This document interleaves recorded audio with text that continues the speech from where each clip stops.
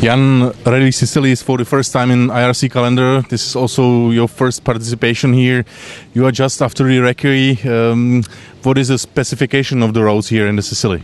I have to say the grip is changing a lot. The tarmac is very slippy on a few places and you cannot see it with the eyes. So it will be quite a big challenge, to come to the finish because as I said, grip is horrible on a few places and you cannot recognize all the places. Pavel, we know that on this rally there are only few stages to be driven. They will be repeated. Is there any advantage or disadvantage for you in terms of pace notes?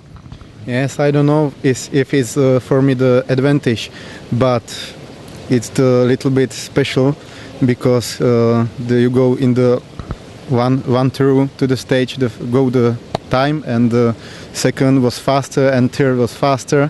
So I don't know it's the advantage for me because I sitting and just reading the notes, and I don't know if Jan used it so much because he had lots of place in the third pass in his memory, and for me I don't like this.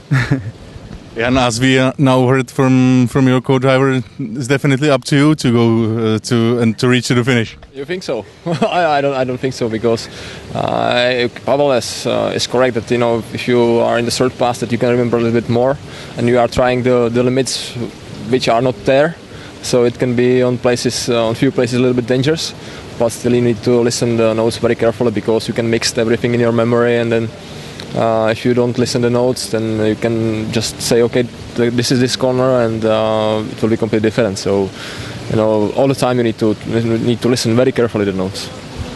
Tak hodně štěstí, chlapci. Thank you very much. Thank you.